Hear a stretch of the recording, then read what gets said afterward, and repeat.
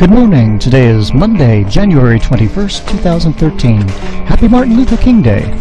Today's vlog is Visual Discovery Part 2, but it's also about the valuable lessons in how not to vlog, like how not to get hit by a school bus before you even get out of the driveway. A lot of today's footage will be compressed because that's the easy way to get a half-hour worth of travel into a 4-minute video. Last week we finished at the top of Galbraith Road, where we'll start, and make a near-suicidal run across the off-ramps of I-75 to the first park that's got the closest geocache.